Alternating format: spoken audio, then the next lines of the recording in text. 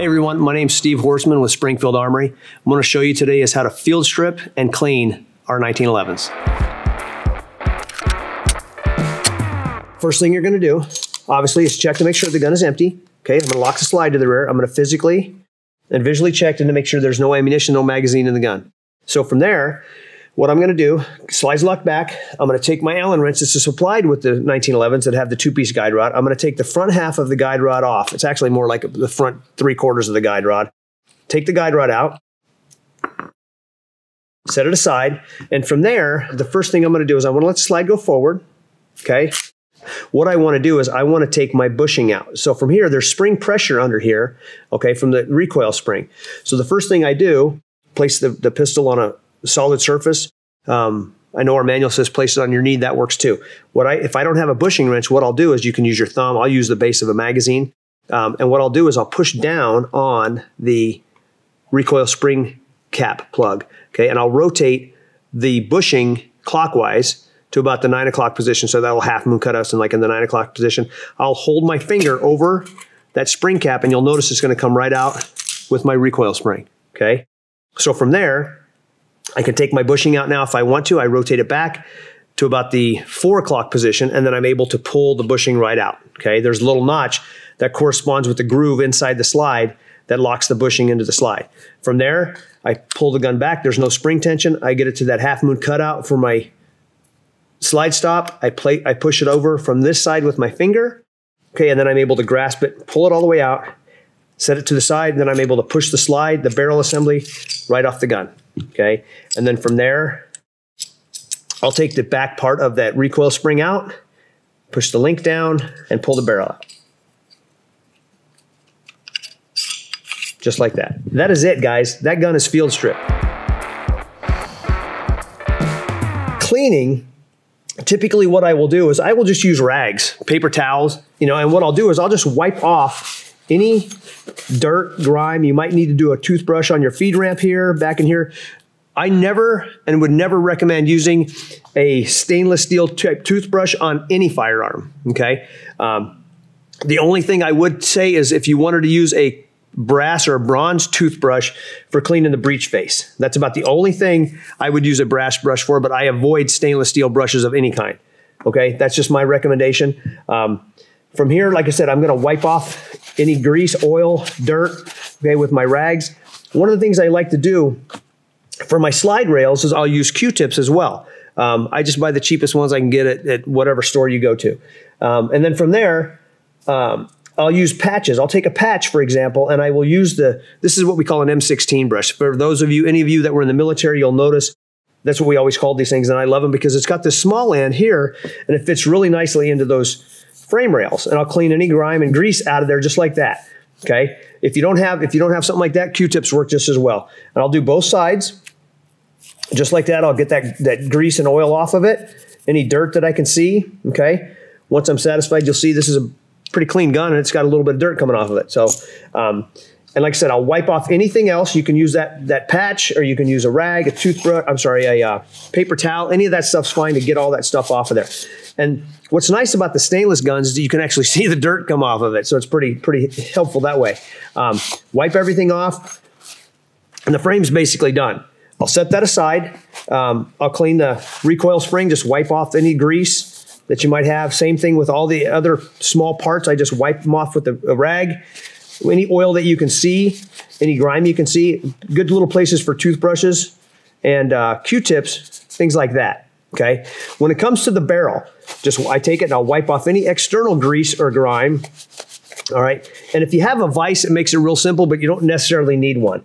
And first thing I'll do is I'll take a brush, and this one's got a nylon brush, which work okay. I will actually use bronze brushes for this because our barrels are stainless steel and they're not going to have any problems with the bronze brush, because the bronze brushes, or those copper brushes, the actual brush is softer than the stainless steel. So you can't hurt them using that. But again, I avoid stainless steel brushes of any kind.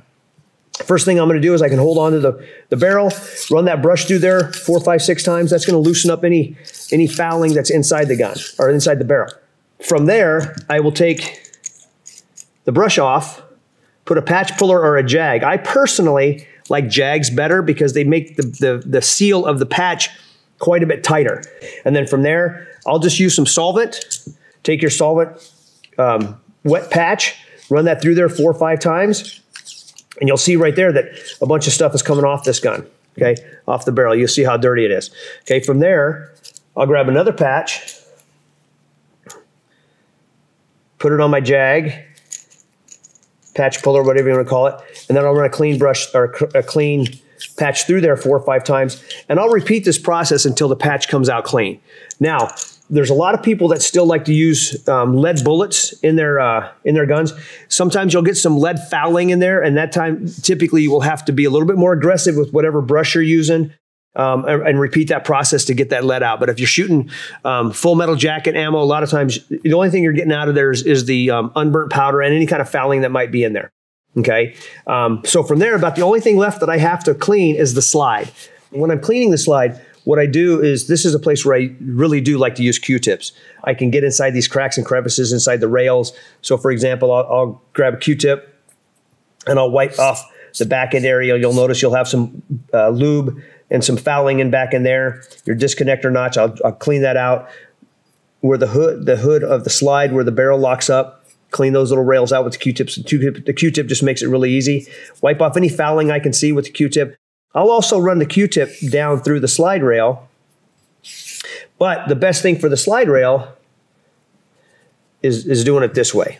Kind of a reverse process of what you were doing with the frame, but it's the same deal. You're getting in that groove, and that's what I like this little M16 brush for, is I can get that patch on there, and I can use that nylon brush, and I'm not scratching anything, and I use the patch to collect anything, okay? Because all the brush is doing is just kind of moving the stuff around. The patch will actually absorb and take the material off, okay? And like I said, I mentioned those products, those gun blast, gun scrubber, whatever the case may be. That's really good at getting those nooks and crannies cleaned really well, okay? So from there, I've done the slide rails. Next thing I want to address is the breech face. Look at how much fouling you got on there, and just clean it this way. So any debris is going to fall down and won't fall into that firing pin channel, okay? And then from there, basically, I'll take the Q-tip, just get off any other fouling I might see. Again, because the brush doesn't have a tendency to take it off. It just kind of has a tendency to really kind of loosen it up. And then using Q-tips and rags and patches, just clean everything off. And from there, I'm going to reassemble the gun. I'll start a bead of lube on just the back half of the slide rails, and I'll explain why here in a minute, okay? I'll usually put a little bead of oil on the hood part of the slide, and that's it for the slide, okay? Don't need a whole bunch. Like I said, I put a couple drops on that short part of the recoil spring. I'll also put a couple drops on the slide stop, the bar end of the slide stop, okay? So from here, I'll take my barrel, and you can either do it when it's in the gun or you can do it right here, okay? So I'll take a little bit put a little lube right around that part that moves back and forth and locks up into the bushing, which is that bushing right there, okay? And that's really all I need. I'll go ahead and I'll put the barrel in, put your link down, put the barrel back in from the front, push it all the way back, and you'll feel it drop into those 2 little notches, those corresponding notches for the barrel hood and the slide hood, okay? So from there, I'll grab my frame, and from here, what I'll do is I'll put a bead of oil just on the recessed part. I don't need to put any on the higher part of that frame rail because that's the part that's sliding back and forth within the slide. I've already lubed that part of it. And again, you don't want to put too much oil in these guns, okay? A little bit goes a long way, okay? I personally will put a drop on my disconnector because it slides back and forth on the bottom of the slide, and I actually put a little bead right there. I don't know if it makes that much of a difference, but I've always done it. So from there, I'll take my bushing, and I will actually put a bead of oil around the front end of the bushing, just like that. And the reason I do that, because that's where the barrel is sliding back and forth inside the bushing, okay? Take my notch and put it straight up. I'll slide it in, turn it back to that 9 o'clock position, then put your recoil spring in and let it match up with your back half of the guide rod, just like that. And then from there, what I'm going to do is I'm going to put this assembly back onto the frame, just like this. Okay. Now, from there, I'm going to take my spring plug, push it down on the spring, okay, and then I'll put the slide and the frame on the hard surface or on your knee, push it down, controlling it all the way, and then turn your bushing to where it catches the spring plug. Then from there, I can take and push that thing down with my thumb and turn my bushing. The top half of the gun's almost done. So from there, I have spring tension now. I'll pull the slide back ever so slight, lining up that link with the hole in the frame, put my slide stop back in it, and then I'll pull with my hand like I showed you before to where that half moon cutout is lined up with that little square hole, push my slide stop back into place, and the gun is 99% of the way back together. Now, if you have a single piece GI guide rod, you're done, okay?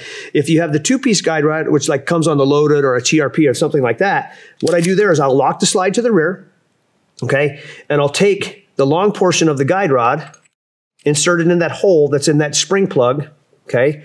And I'll thread it back on. Do it with my hand, and then I'll take my little Allen wrench, and I'll just make sure that thing's nice and tight. The gun is back together. Now you'll notice that there's a little bit of excessive oil. Got it on my hands, got it on the gun. Just take one of your rags. You can wipe off any excess oil. And from there, guys, you're basically done. One other thing that I personally will do is with the barrel hood, since it does move back and forth inside the slide, I'll take and I'll put a little bead of oil just like that, and I call it quits, and I'm all done. So there you have it. We field stripped, cleaned, lubricated, and assembled a 1911 pistol. To find out more information about your particular 1911, take a look at your owner's manual, and you can also find out information at springfield-armory.com.